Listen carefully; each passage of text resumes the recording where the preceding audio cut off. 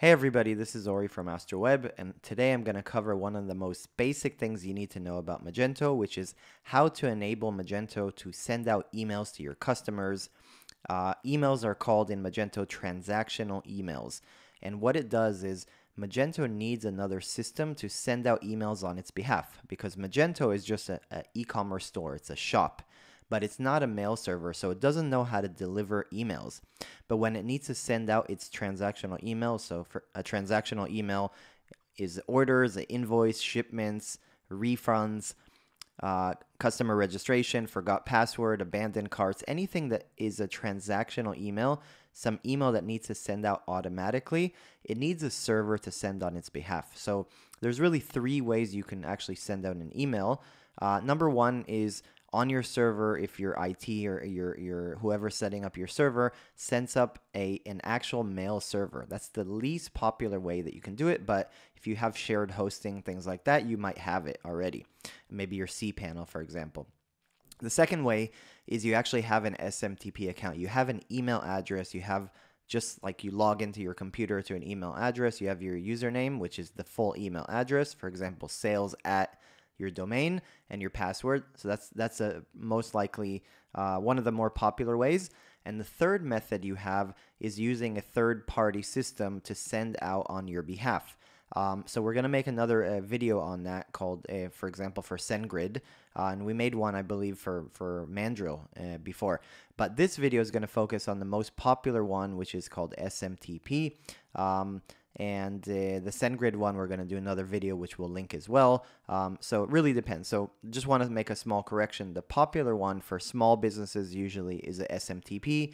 And for bigger businesses, usually they use the third party. So it depends. So I'm going to explain what I did to show you a little bit about this example. And if you have any questions, let me know. Okay. So first of all, what I did is I found I need to install an actual SMTP extension. So the one I use in this example is the Mage Plaza one. There's many others that are out there. Sometimes we use the Amnesty one. Mage Plaza one is the free one. Amnesty is not. There's a lot of different third parties that make them. Most of them cost money. This one works pretty well.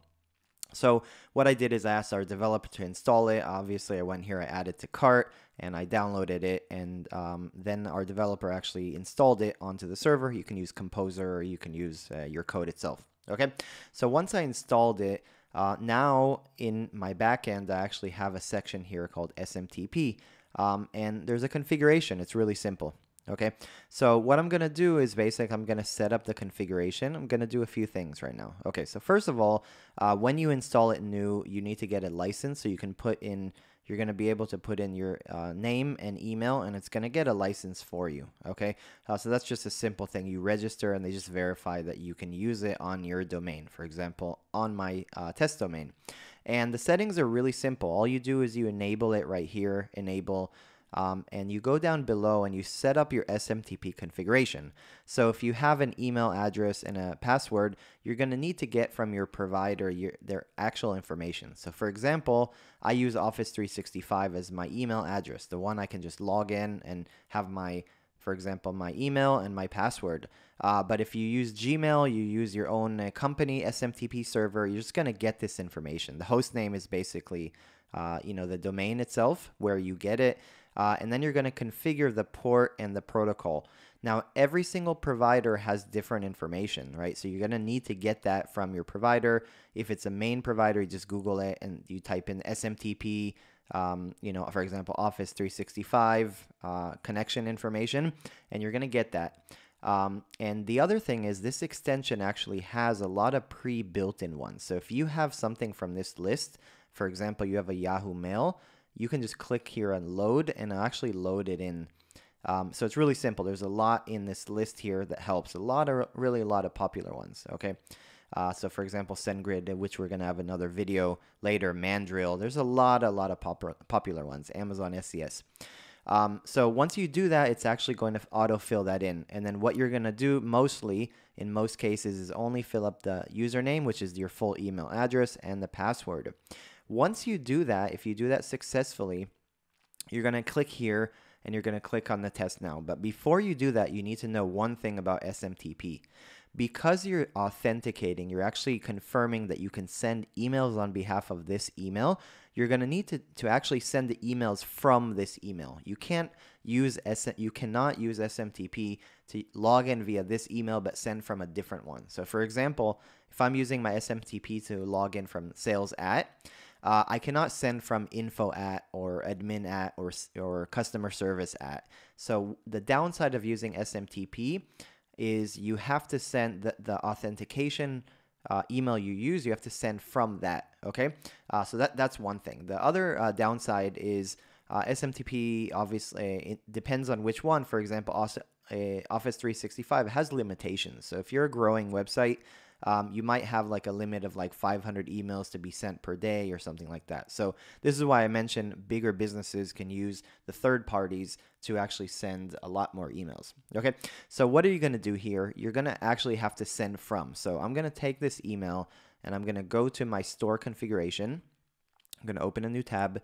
And I'm going to go here to the section here called store email addresses. So I need to make sure that all my email addresses are being sent from that email. And if not, it's not going to work.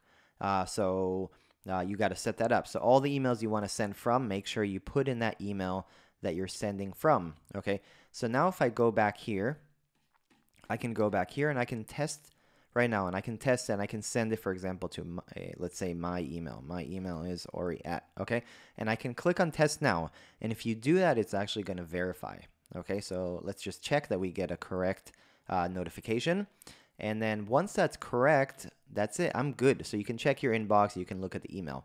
I'm going to do one more experiment just to show you what's going on. So let's go here. Let's say I want to create a new account. Okay, so let me go here and I want to create a new account and I want to do this. So a transactional email will be sent based on obviously registering. That's one of the transactional emails. Okay, and let's say I'm registering right now. Okay, I already have this email. So let me register with a different email. Okay, so let's go to info.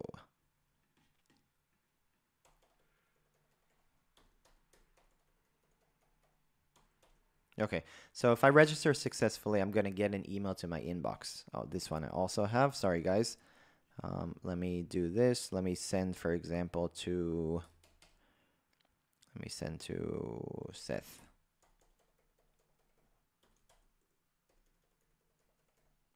Okay, so now when I do that, I'll have it. So the last thing I wanted to show you about this extension in particular is a lot of the SMTP extensions, they have logs. So in addition to just sending things, you'll also have a section here that you can actually keep a log, keep a track of all the emails sent. And in particular, you can see the ones that are actually being delivered or not delivered, etc. So you can see this. For example, I just registered with Seth's email and you can see it's successful. And so in this extension, you can resend, you can delete it from the logs, and you can actually view how the email looked, right? So it's a nice way to keep things in track. So this extension just has a simple configuration that you can set up the logs. Do you want to keep the logs? Which obviously we have yes in this example. And how long do you actually keep it for? So after 10 days, it's going to start to clean the logs. This is just a nice extra feature for debugging things. I like to keep it on because sometimes maybe there might be an issue and you can debug things, right? It's just a easy way to log things and know. That's it. So I hope you enjoyed this video. We're going to make another one just for SendGrid, which is kind of the most popular one, but there's many third parties to do. Hope you enjoyed this video, and we'll be making many, many more. Thank you, guys.